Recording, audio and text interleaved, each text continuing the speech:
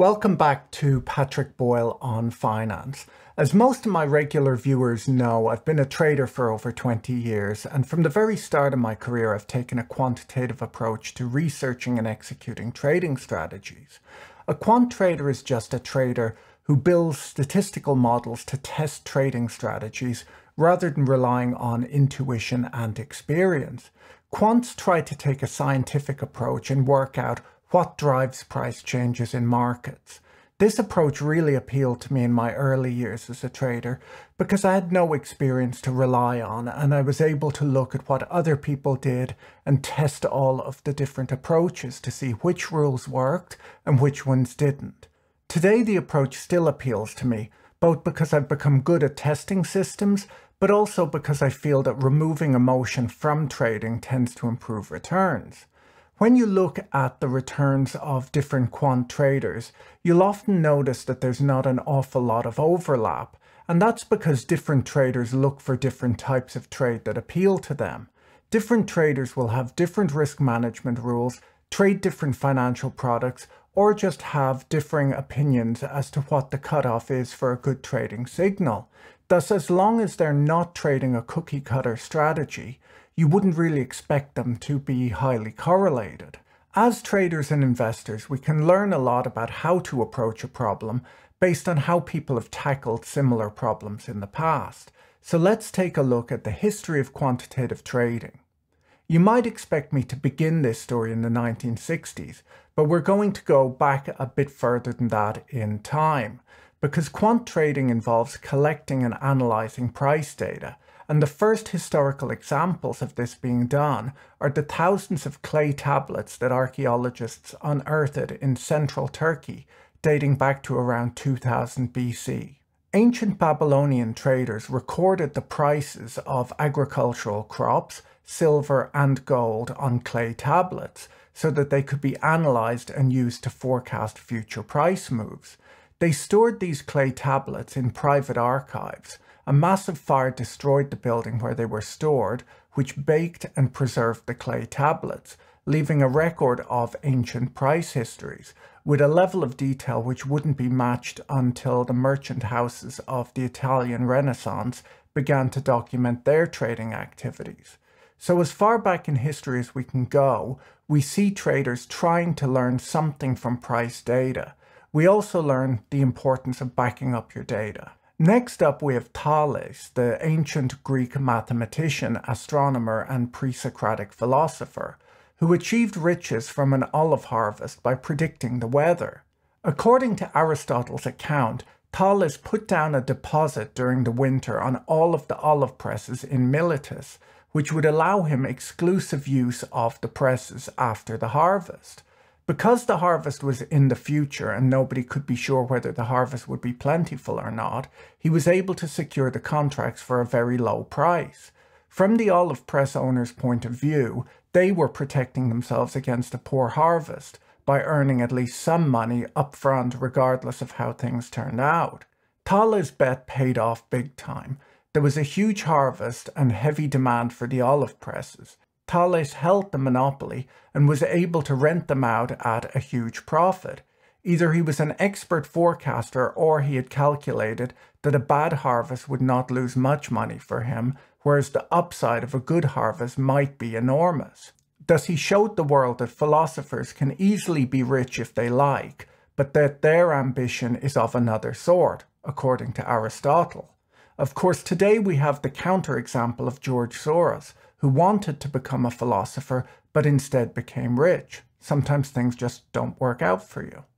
Our next historical example is Christopher Kurtz, a 16th century Antwerp trader who claimed to be able to forecast prices of commodities up to 20 days in advance, using a technical trading system based on back-tested astrological signals. The link between quantitative analysis and astrology are a bit comical in this day and age, but at the time astrology was a way of life applied to a wide-ranging areas of human endeavour, including warfare and medicine. Thales had also made his meteorological predictions based on the movements of the stars and planets. If Kurtz had just based his research on astrology, he would not really have made the list. But he also tried to backtest his signals, deducing certain credible principles along the way, such as the idea that prices of agricultural commodities often move in long persisting trends. To this day, most commodity trading advisors are classified as trend followers, and I'm sure a few of them are probably astrologers too. Our next example comes from the Dojima Rice Exchange in Japan. The Dojima Exchange was initially a marketplace where people came to trade physical rice, but in 1710, a system of using coupons which promised delivery of rice at a future point in time became popular. From this, a secondary market of coupon trading emerged. The Dojima Rice Exchange had become the first futures exchange. The biggest speculator at the time was Munehisa Hama. Other traders at the time referred to him as the god of markets. He developed the Japanese candlestick charting method, which plots open, high, low, close market prices over a given period of time, formulating his own version of technical analysis, which remains popular to this day. In my early days as a trader, I tested hundreds of candlestick patterns and didn't find many that were predictive, but collecting and organizing this data to search for patterns was a definite step in the right direction. We're told that Hama's ultimate principle was that when goods become extremely expensive, they then must become inexpensive again. So it would appear that he was a mean reversion trader rather than a trend follower. Stories from the time claim that Hama managed to establish a network of employees spaced every 4 miles along the road between Sakata and Osaka, a distance of just under 400 miles, to communicate market prices. This can be thought of as an early version of the fast data lines that high-frequency traders use today. For our next example, we move to London in the 1800s, where there was a roaring trade in detailed price charts that economists prepared and sold to financial speculators for analysis. Later in the United States, Charles Dow, who devised the Dow Jones Industrial Average and helped launch the Wall Street Journal, popularized modern technical analysis. While technical traders are often targets of derision today, some top traders like Stanley Druckenmiller and Paul Tudor Jones are known to rely on technical analysis to confirm their investing ideas. Give them little drums along the mohawk. Professor Andrew Lowe of MIT argues that technical analysts were the forefathers of quantitative analysts. However, their methods were never subjected to independent and thorough testing, and most of their rules arose from a mysterious combination of human pattern recognition and reasonable-sounding rules of thumb, raising questions about their efficacy. I made a video around a year ago on testing the trading adage, sell in May and go away, which I'll link to at the end of this video. So modern quantitative trading really appeared in the United States in the mid-1960s, when mathematicians and statisticians with access to computers and market data began analyzing markets. Ed Thorp was probably the first modern mathematician to use quantitative strategies to invest sizable sums of money, beginning in 1964. Thorp was an academic who had worked with Claude Shannon, the father of information theory. After reading books on technical analysis, as well as security analysis by Graham and Dodd, Thorp writes in his autobiography that he was surprised and encouraged by how little was known by so many. Another professor around the same time at Berkeley, named Victor Niederhoffer, began writing a number of papers on anomalies in stock market behavior. His 1966 paper, Market Making and Reversal on the Stock Exchange, is considered the first paper on statistical arbitrage and market microstructure.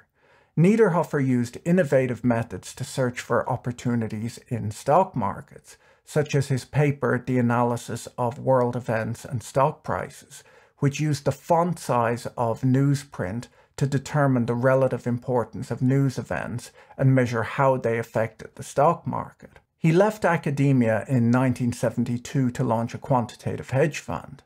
These quant trading pioneers had strong backgrounds in statistics, along with access to computers and price data.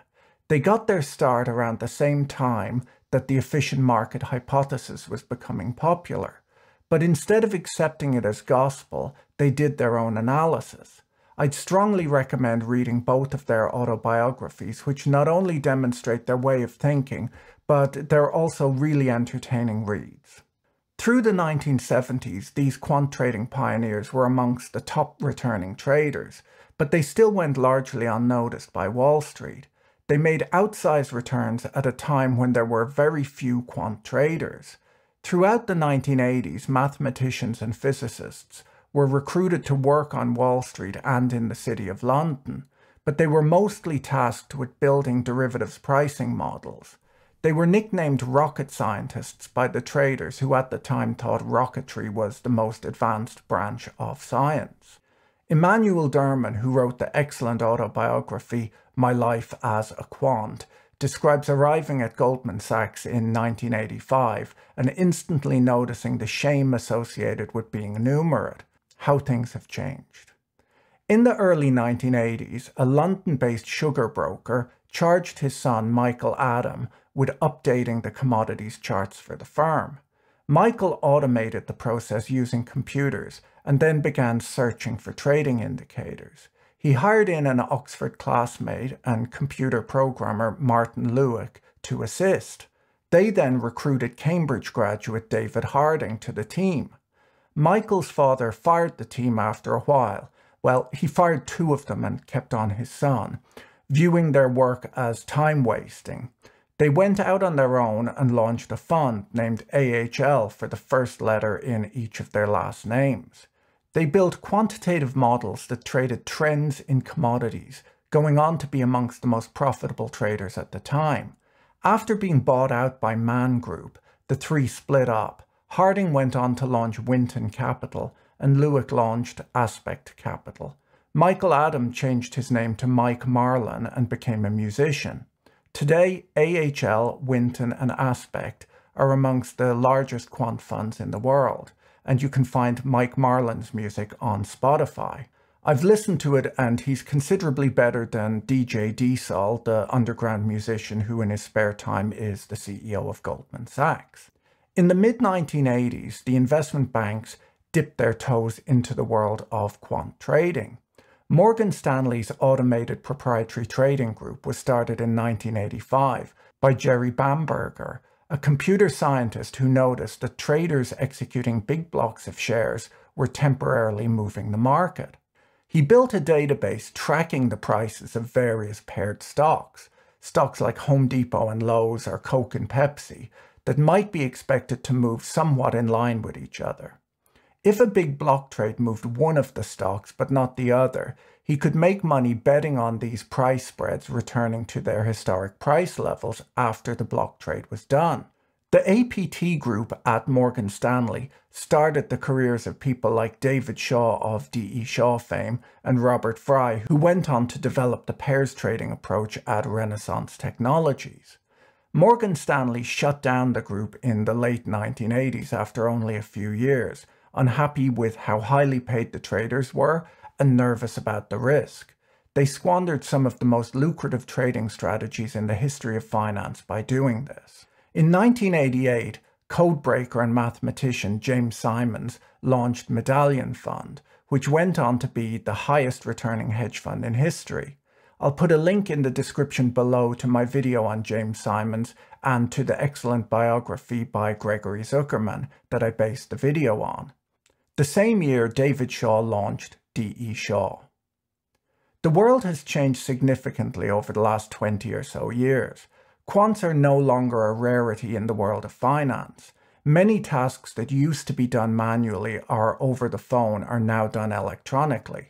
Today, a cell phone has significantly more processing power than the computers that the pioneers of quantitative trading used in the 1960s. In addition, data is much easier to come by today. Forbes magazine estimates that 90% of the data in the world today was generated in the last 2 years. It's a lot easier to do quantitative research today, but equally there's a lot more competition. A lot of people think that quants are human computers, but hopefully some of these examples show you the importance of idea generation and creativity. If you want to discover good trading signals, the only thing limiting you in this day and age is your own creativity. Today, just like throughout history, a quant trader needs to come up with smart and interesting ideas that they can test using data. They need to be driven by curiosity to learn new things, and they need to persevere and keep finding new trades that work, as over time, every new idea becomes old, outdated, and often stops working. If you found this interesting, you'll probably enjoy the video I made on James Simons, and you should also check out some of the book suggestions in the description below. If you watched the whole video and didn't like it, make sure to hit the dislike button and the unsubscribe button. How else will I learn? See you guys later. Bye.